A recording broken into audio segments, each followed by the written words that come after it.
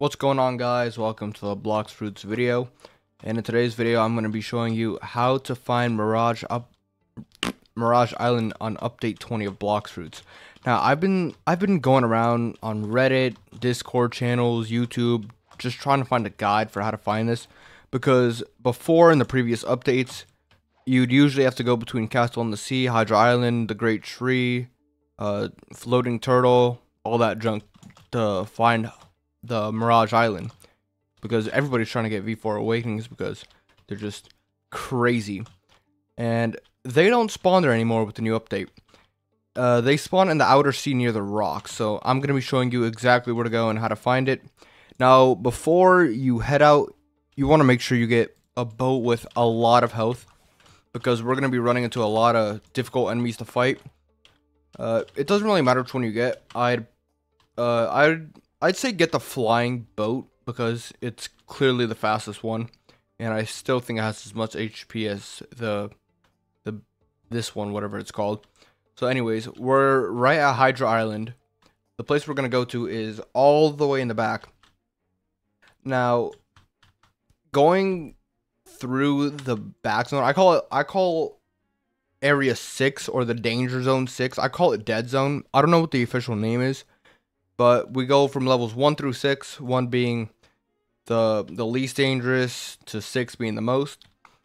Now, there's not really much to do in 1 through 4. There's not really anything there except Terror Shark can spawn, which is the raid boss.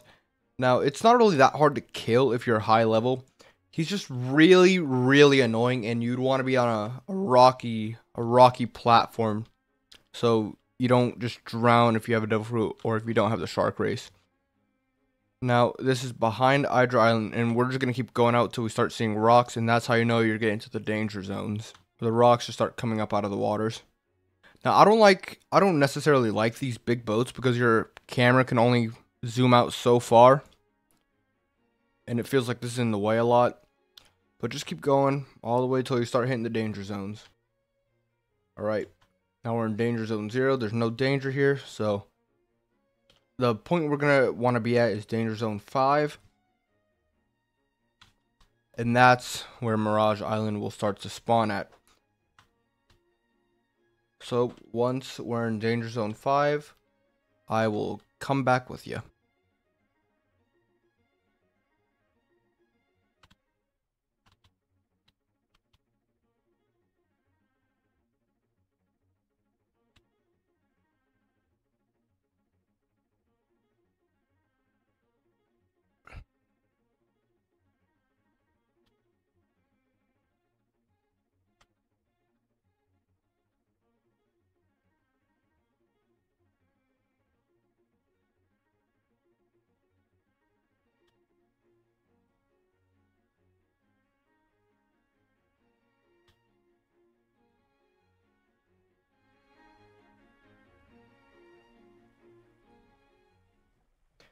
Well, would you look at that? We found Mirage Island. Now, that's not what I was trying to show you. This is just by crazy chance that we just found Mirage Island. But this is the least likely spot to try and find Mirage Island. Mirage Island usually spawns in 5. 5 is where I found it at most. Now, since we found Mirage Island, we'll find this dude. He has special fruits or whatever the hell he's selling. I'm not really sure what he sells most of the time. Hey, he's got Blizzard. That's pretty nice. But anyway, now that we're at Mirage Island, what you want to do is you want to find the highest peak. I think it's over here somewhere.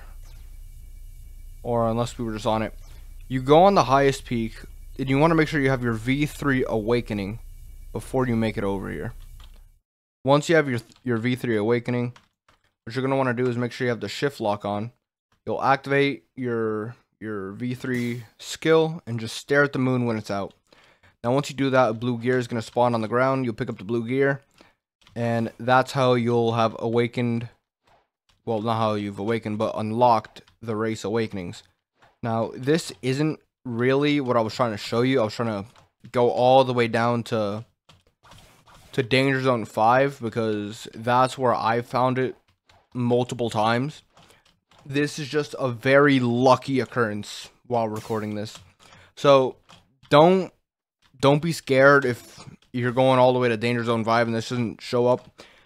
What I found works best is go to Danger Zone 5 and just stay between there. Never go into Danger Zone 6 because Danger Zone 6 is just question marks and you can't see anything. See, now we're in extreme. So if you go to 6, you're not going to be able to find it. Go into 5. You're very likely to find it between 4 and 5. I don't know how I managed to get this in 3. Apparently, you can spawn from 3 to 5 is what people have been saying. But nobody has a conclusive thought on this. Well, anyway, that's how you get to Mirage Island and you get your Race Awakenings. If this helped you out, consider subscribing, and I will see you guys next time.